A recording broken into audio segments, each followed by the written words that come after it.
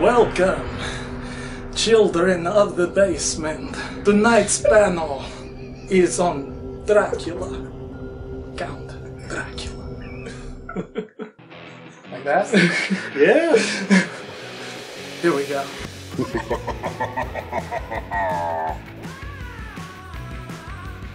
We are starting the very first Halloween / horror / supernatural / scary stuff night Scary episodes. stuff. That's what we should have called it. Yeah!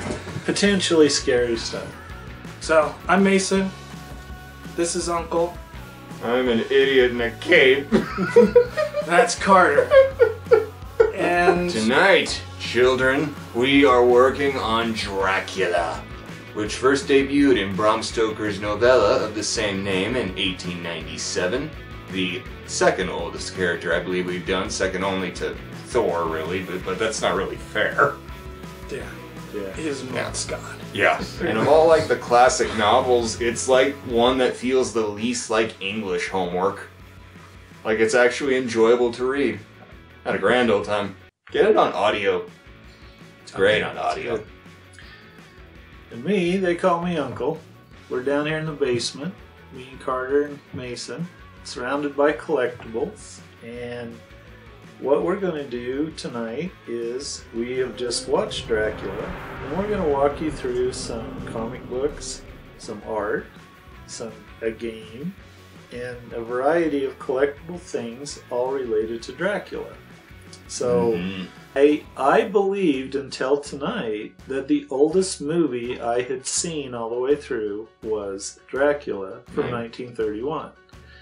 Now, when I was a kid, growing up in Wyoming, with Mason's dad, my brother, we weren't allowed to stay up late at night, but once in a while on Friday night, our folks would go down to Ted's Bar, which is not called Ted's, not on the sign, it's called John's. Hostile takeover.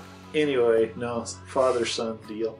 So they'd go out, and this girl named Connie would come over, and she was our sitter. Well, Connie didn't mind if we stayed up and tried to watch Nightmare Theater. Yeah. The Nightmare Theater was my introduction to the Universal Monsters. They're called the Universal Monsters because Universal Studios produced all their movies. And they started back in 1931 with Dracula and then Frankenstein, and there's a whole variety. And it's funny because I don't remember your dad trying to stay up, but I would try so hard to stay up and see these movies, and I never made it. Aww. And so I later in high school, college, I'd stay up late at night, I still do, and if an old movie came on, I'd watch it. And I thought that Dracula with Bela Lugosi was the movie that inspired me to read the Bram Stoker novel. After watching it tonight, it was not. Because I remember very specific scenes, and that was not the movie I remembered. So now I have to find that movie because this kind of thing makes me crazy. Yeah. And we're actually going to do panels and talk about some of these hunts I've gone on for images that I remember seeing when I was very young. And the only image from tonight's movie was of the castle and the interior of the castle. That was all very memorable. But we'll get to that in a minute. So we want to talk about comic books and magazines first. So I set out to find adaptations of Bram Stoker's novel. And I found several. And just like with the movies, there's been a ton of adaptations of that novel. Oh yeah. It's because it's public domain. Yes, public domain is your friend. So, one of the places I checked, and we've mentioned this magazine before, is Dracula Lives. Now, Dracula Lives was published by Marvel and distributed by Curtis Magazines. And in this particular, this is issue number 5 from March 1974. The cover's by Luis Dominguez, and inside there are multiple stories and articles about Dracula, but in this issue, Roy Thomas as the writer and Dick Giordano started with Chapter 1 of an adaptation of Dracula.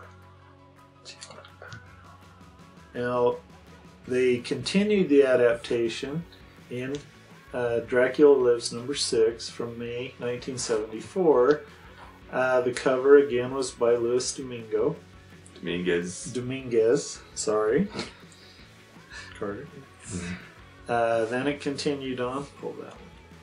In number 7 from July 1974, same cover artist. Then we go to number 8, September 1974, same cover artist. And in each one of these is another chapter of Dracula. And they continued this chapter by chapter. This is number 10 from January 1975. For some reason they skipped number 9. We get number 10.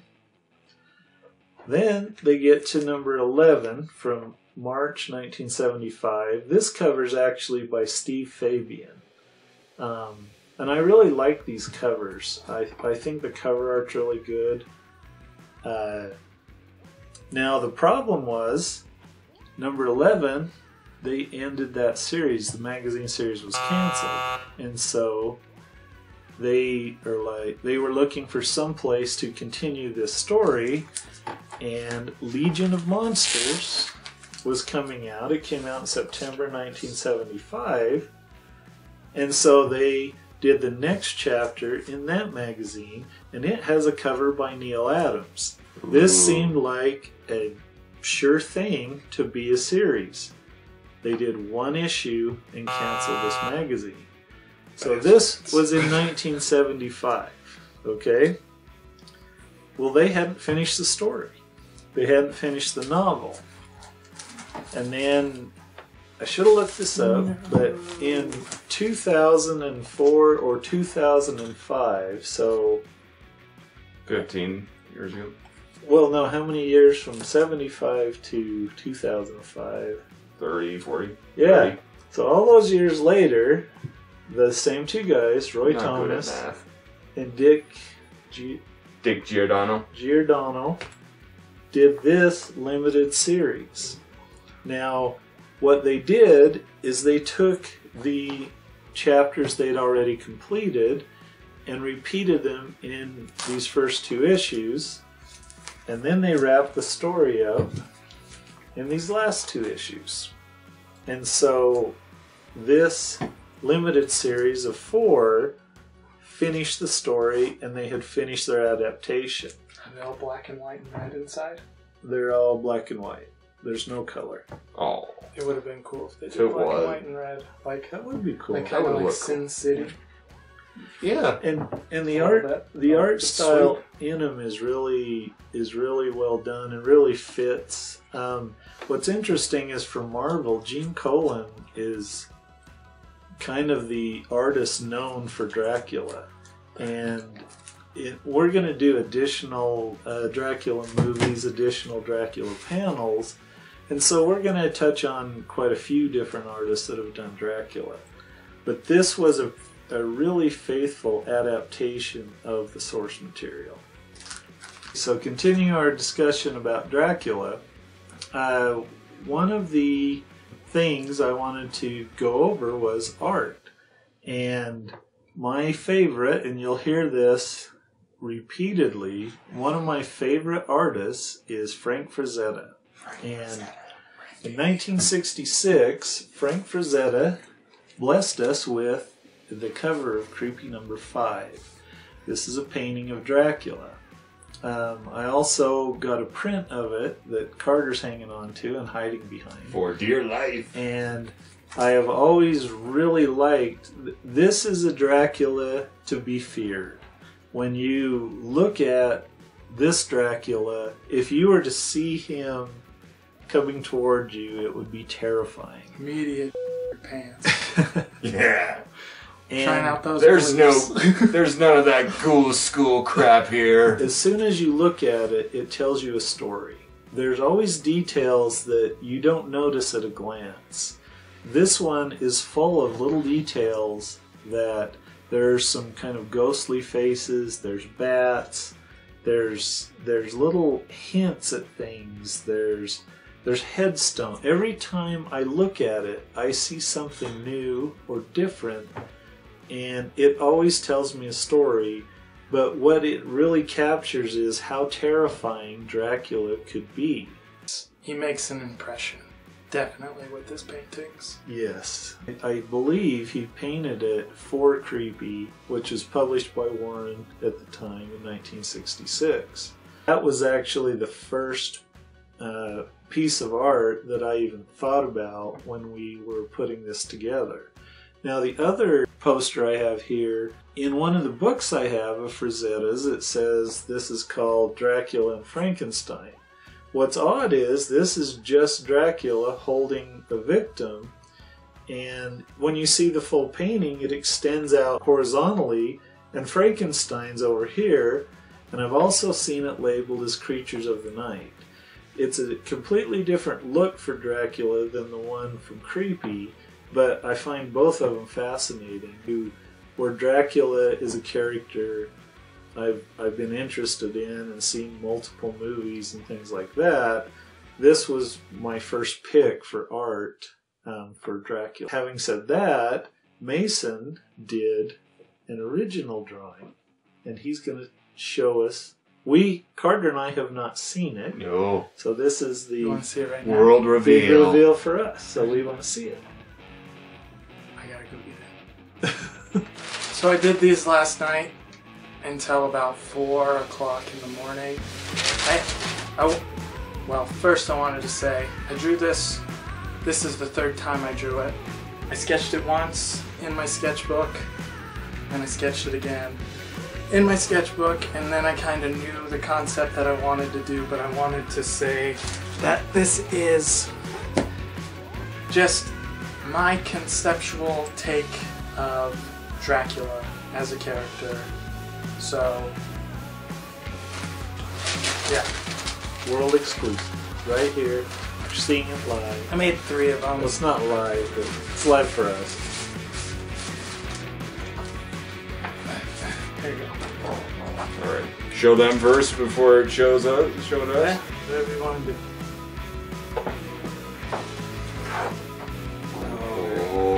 Oh. That is awesome. Yeah. And if you could show it front ways. Well, The cool part is invertible. Yeah, so yeah, that is cool. I designed this, Nice. like I said, as a concept design. So you see that the character Dracula is in front. I made it, I just wanted to make it simple and not really super complex with movement. Or if I were to do it again, I would have him like extending his hand with either like his gaze down or up, or something like that. And then I would probably have a scene with maybe his 3 mistresses and maybe what's it called, like his prey or something. But then I kind of just made my own castle and kind of had bats flying through. That's about the only movement. But then I also put like the moon in the background to kind of mirror his head. It's the same size as his head, so it kind of, I don't know. And then I put trees on the side. I thought that was kind of cool. But I had these printed off today. I stayed up pretty late doing this, but it turned out pretty cool. This is So sick. This is awesome. But also, I'm keeping this. yeah. Well, that's why I made it for you. So, Well, good, because I'm keeping this. but anyway, I'm a tattoo artist, so I kind of made this as a tattoo design. So, like if you did it on your arm, you could see it both ways. Or, I don't know. But anyway. Yeah, come to Wyoming. He will tattoo this on your body. But yeah, it was just a fun thing to do. We were doing Dracula. I thought it'd be cool to draw Dracula. But like my own character, main characteristics of Dracula, I think, are his widow's peak, of course. Very important. Some arching, bat-like eyebrows. And then I think they always kind of portray Dracula as like mysterious but alluring in a way. Yeah. Bright eyes, and then like cloaked in black. So just the basics, and then I got his creepy version upside down. Yeah. I noticed that. Yeah. Very nice. But yeah, so cool. And a lot of times too, we're talking about things that have inspired us in some way. And one of the things is seeing the Dracula movies inspired me to read the books. And also collect and read the comics. And so this panel, we got it to inspire Mason to create original art. And that's cool. I need to do more. But I got lots. all in time, you know? Now, one of the other things, in addition to art and comics, we talk about collectibles. And sometimes those will be models or action figures or statues or busts, things like that. But when I started looking at Dracula, this is a novel. It's called The Dracula Tape by Fred Saberhagen.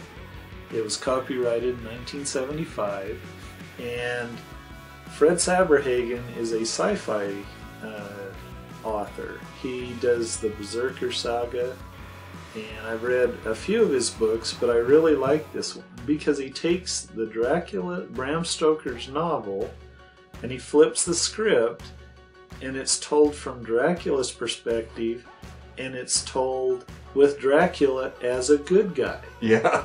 And a great guy, almost. Yeah, he is. They explain every event in the novel from a different perspective, with Dracula doing something heroic or something. Yeah. So like all of those horrible things that happened in Bram Stoker's, those were either misunderstandings or the fault of the victims.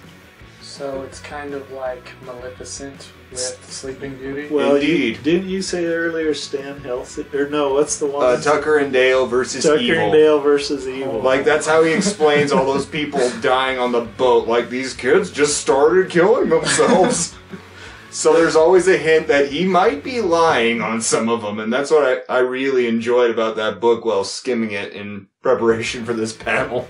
Well, and this book is actually the first of a series where Dracula is like this positive force, and he helps out like Sherlock Holmes in the next they one. They encounter Sherlock Holmes, Mina Murray, and later Harker. She marries John. Yeah, and so it's really an interesting book. I really enjoyed it. Loaned it to Carter, and he blitzed right through it. Oh yeah, it was awesome. So one of the other things we want to talk about is games. Usually we talk about video games. Sometimes we're going to talk about hero clicks. Where have these characters showed up? Dracula has shown up in a lot of games, but one I wanted to tell you about today, when I moved to Utah in 1990, I worked in software, so it was mostly guys, mostly single guys, mostly nerdy guys. Well, I rounded up all the single guys that had no wives or kids, like me at the time, and we would play cards. Once a week, we had a card game. And then when the card players started dropping off, we played Dungeons & Dragons, and we tried board games. But one of the board games we played was The Fury of Dracula. And this game, what I really liked, so it has a map of Europe, and the person controlling the game has a screen, and he is Dracula, he or she, and he moves around on a board that the other players can't see, and the other players hunt Dracula. And so it had little action figures. Sweet. Put them in a sandwich bag so they don't get lost. Its own combat system. It had miniatures, which is always fun. It had character cards. I mean, it was a really kind of a deep game. And it followed the novel. Dracula has the same powers he has in the novel. and he has the same weaknesses. Each interpretation handles strengths and weaknesses a little different. His strengths, if you were looking at him like a superhero, he had the strength of 20 men, and he could control the weather, which they don't use a whole lot. He could turn into mist.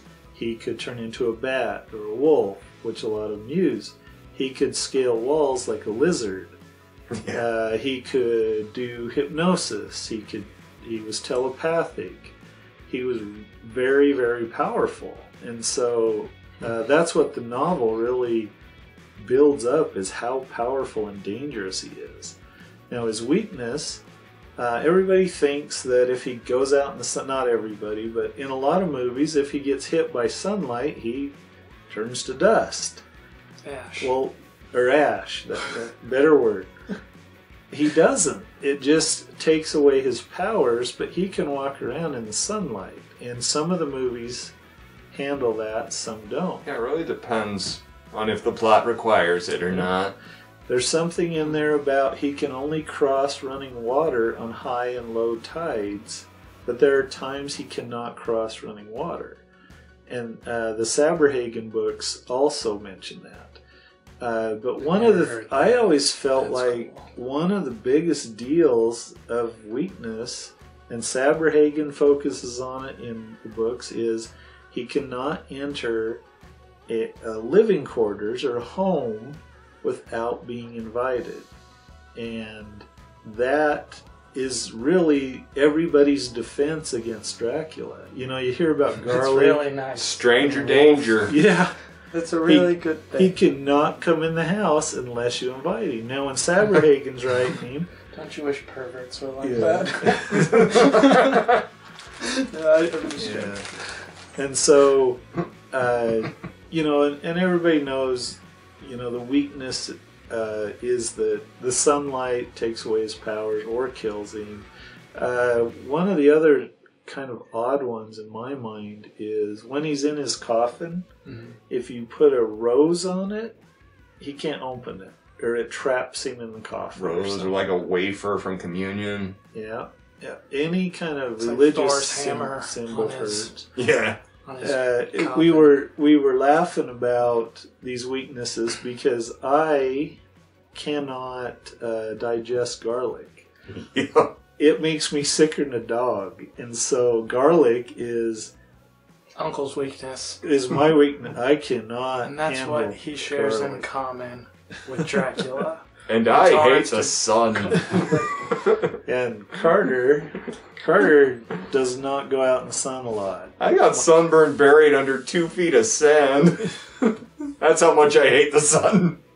And I just dress in black a lot.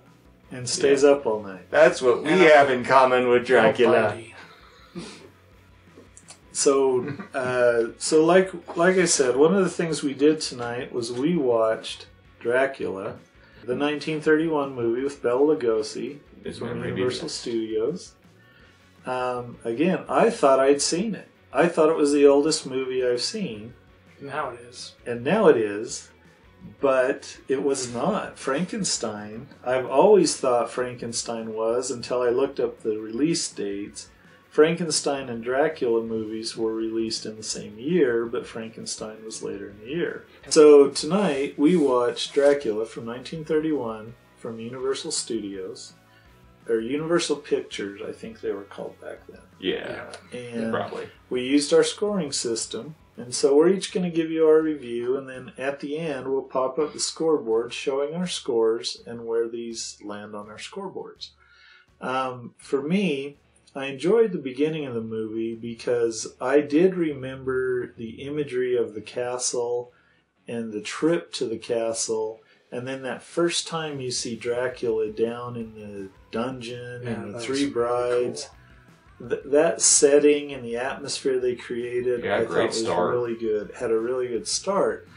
The people on the coach on their way to the town, that was kind of silly, and the acting wasn't great.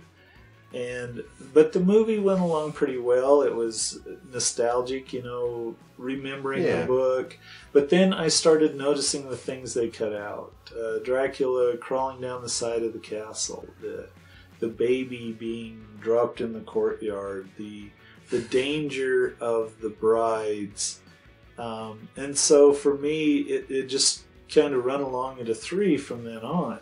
Now, once they got over to London, what I remember from the book was it was a lot about Lucy, and Lucy's being turned into a vampire. That's where you kind of really learn the vampire process, is Lucy. And in the end, they have to stake Lucy. And it was a really traumatic experience. Well, they pretty much touched on that and then pretty much left the source material behind. Oh, yeah. And then it becomes a focus on Mina. And by now, Van Helsing's involved, and he's the one who knows an awful lot about really weird things.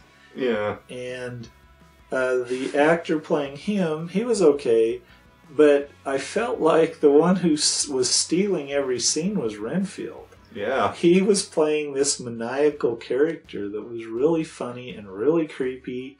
And like Carter said in that one scene, or one of you said, I think he crawled up and ate that lady. He did. He totally crawled up and ate some orderly at the hospital, and no one mentioned it ever again. Yeah, she just disappeared. He must have eaten all of her, like, no evidence. And the movie itself has a very much a feel of a play, of a play production. A lot of things happen off screen. You never see any transformations because they didn't have the special effects for it. Their special effects were bats on wires, which was awesome. Which was kind of cool, but that was about it. Jonathan versus bats. It was awesome. And I was actually surprised when the movie ended, because instead of the hunt, which I really enjoy in the book, and the chase into Transylvania and the urgency, they just find Dracula down in Carfax Abbey and kill him off screen. And so yeah, I get that back then or do they? You couldn't do that kind of stuff. At no time do you ever see fangs. At no time does anyone ever even get close to being bit. There's no blood. There's no blood, and it is in black and white. But so overall, for me, I saw it and I enjoyed it. But again, it's a movie I would only watch once, and so that's kind of where I ended up with it. Mason. Okay. I was drawing a lot while we were watching this movie. I tend to draw when I'm watching movies. I listen, I peer up a lot. The beginning of the movie was awesome. Imagery was cool, and you can tell where, classic horror got its start, and a lot of cool imagery of the castle and the mountains and the carriage and the horses and the mustaches and the lady, like, just straight up like, oh, Dracula, holy, oh, don't go up there. Yeah. But so I really enjoyed those parts, and that was the first time I heard the line children of the night. What music they make. Or like, yeah. Children of the night. What music they make. Yeah. So, and that was really cool because there's this Motionless in White song that has that at the beginning. I think it's called Creatures, and it's really good. Awesome. And I've never seen that. I thought it was really cool. But yeah, the whole thing seemed like a play to me, which I thought was good. And like, I'm trying to picture it as me being back in that time. But at the same time, all the movies that we've seen in our generation and stuff, like you were talking about in the game, you played that in the 90s. We weren't even born yet.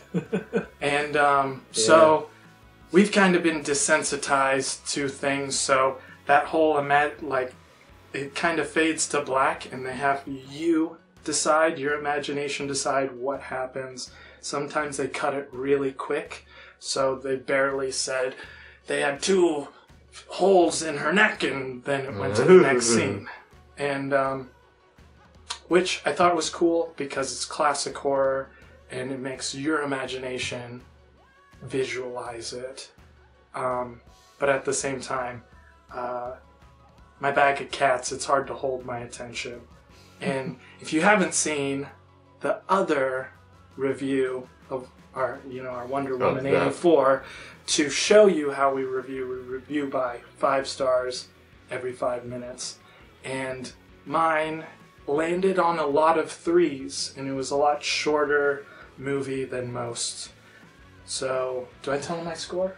I will at the end. Okay, so, but all in all, I thought it was cool to see Dracula. And yeah, that scene in the basement was really like, whoa.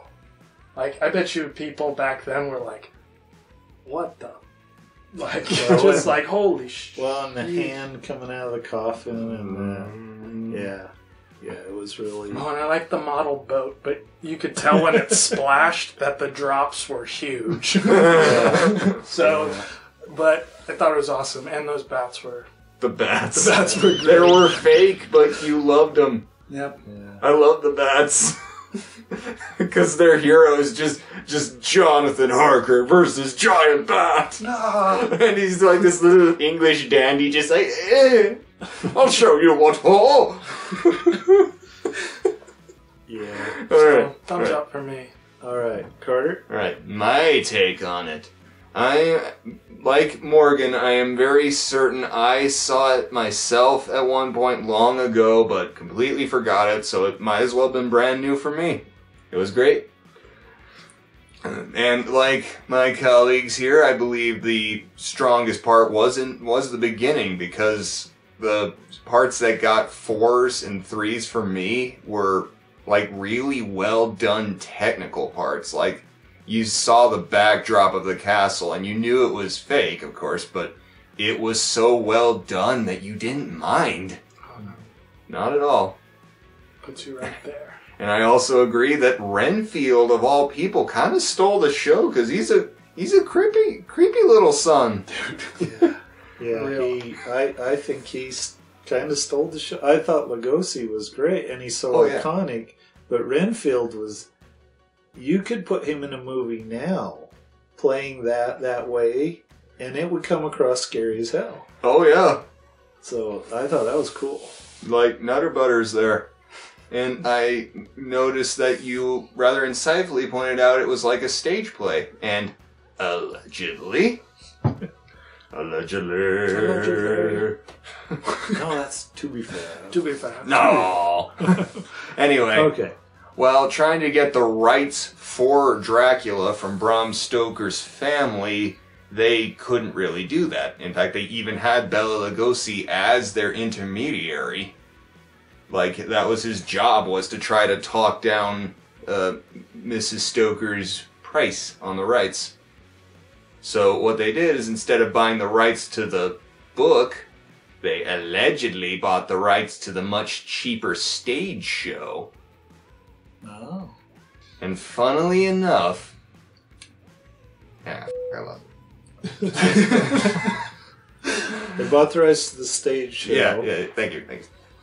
And funnily enough, that Bela Lugosi, Van Helsing, and I think 1 or 2 of the other people were from, like, the 200 plus performance stage show. Like, they were cast based on that. Mm-hmm. Nice. Huh. Cool. Well, that's a good segue, because one thing, we're going to put up our scoreboard. So the way we scored it, I gave it a 3.067. It had 1 4-star moment in the second 5 minutes, in the 10-minute mark. Just the atmosphere and the castle and all that. Mason gave it a 2.800, and Carter gave it a 3.6. And so those are our scores. There's the positions they ended up. Now, since we've only seen 2 movies, or we've only scored 2 movies, Dracula and Wonder Woman are in our top 10. So I can almost guarantee you that by the 4th movie we review, Wonder Woman will be off the board. Oh, yeah. Oh, yeah. Wonder Woman 84. Wonder Woman 1984, yes. Good We still have respect for the first one that Mason hasn't seen, but we will.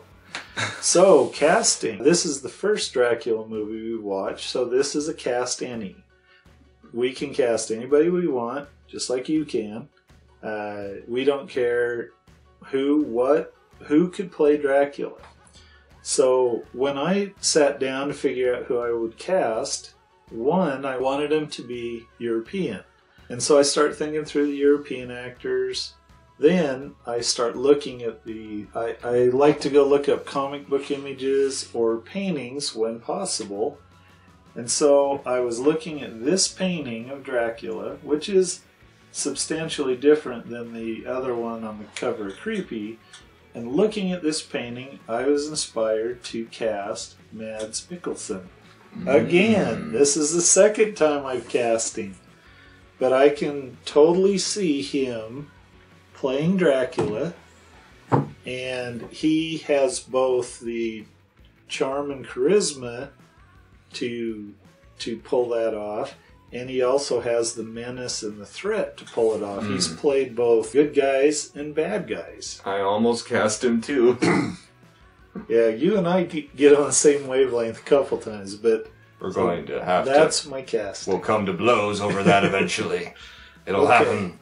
So which one of you wants to go next? You gotta have stakes when you're Rochambeau. Okay. My take requires some explanation. Keanu Reeves. Not just any Keanu Reeves, current Keanu Reeves, because it's important to note that he was in the 1992 version of Dracula and sucked out loud. He even admits that himself. Like, it was so bad I almost put on the alternate language commentary, the alternate language track, just because I thought it'd be better. Like, I almost watched it in Spanish. But I think now that Keanu Reeves has matured as an actor and as a person, I think he could really pull that off, like all those traits you were complimenting Mads Mikkelsen over. Like, he could be suave and also tear your throat out in the middle of the night. And, like, in the John Wick movies, toward the end of each one, when he's all bloody and his hair is long and in his face, like, just add some fangs. In fact, there's a legitimate internet rumor that he's a friggin' vampire already. So cast him. Nice. Good call. There's your Dracula. Alright, Mason. The wild card, the bag of cats speaks. Open the bag. Release the kitties. You haven't cast anybody, have you? No, I've cast 2 people. Okay. And they're both musicians. Okay. Because I want a Dracula who's a musician. Because I feel like most musicians are kind of vampires. A little vampire. I don't know why. Makes sense. Yeah. So, do I say both of them? You can't. Sure. Or I'm just... Shoot. It's anything goes. It's Thunderdome. Just throw it. I think Dave Navarro would be my Dracula. Yeah. You know him from Ink Masters. From nowadays. Well, that's and not then what I know him from. back in the day, you know him from Jane's Addiction. Yes. But he kind of already dresses like Dracula. So, but I think, I don't know. He's got that look that makes you be like, are you gonna kill me or what's going on? Like, it's like, what? Yeah, so, but I think he would be good, or, no, I'm not even gonna say it. No, say it. I think if I guess who I think it is, will you say it? Yeah. Davey Havoc from AFI? No, damn, that would be good too. There's 3 people I would pick. The cats No, I want Davey Havoc. I want. It'd be, I think it's Villa Vallo from Him. The lead singer of Him. Ooh. I know what you're talking about now that you said him. Because he's from Finland. He's got a really deep voice, but is like very slender and could definitely pull off a Dracula. So, I don't know. I'm kind of in that realm. Musicians as Dracula, but anyway, Bag of Cats out. Yeah, all over the place. Nice. Rats be warned. We'll show more on There's so much to cover on Dracula. We'll be showing more. You bet. We're going to... The movie that Carter was just talking about with Keanu Reeves is on the list. So when we get down into the 90s, we'll be seeing that. But there's a lot of... Universal did a number of Dracula movies and some crossover movies, and we're going to see some of those. And then we're going to go into the Hammer House of Horrors. Yeah, I look forward to that one. I think Carter and I especially, and Mason I don't think's familiar with them, but it's going to be really fun to compare and contrast the Hammer Dracula, which is Christopher Lee, one of our favorites, with the Universal Studios, who actually use several different actors over the years. And so look forward to those as we go down through our Halloween-themed playlist. Uncle out. Cat out. Nice. Carter out. Yeah. Tell us who you think would be good as Dracula. If you liked our picks, cool. Do you think my rendition of Dracula is kind of close? Anything? I don't know. It's awesome. If you like this video, like and subscribe. If not, that's okay too. We'll be back again. Thanks for staying up with us. And I was also going to say, like Uncle used to stay up for, what's it called? Nightmare Theater. Nightmare Theater. If you're a kid from the 90s, possibly, we did the same thing with Toonami. Word. So I can kind of relate to Uncle's Nightmare Theater. But I always fell asleep, or my parents came in and told me to go to bed and stop watching. Always during Dragon Ball. Well, I'd always make it to like Trigun or Cowboy Bebop, something like that. But anyway, have a good night or a good day. We'll see you guys later.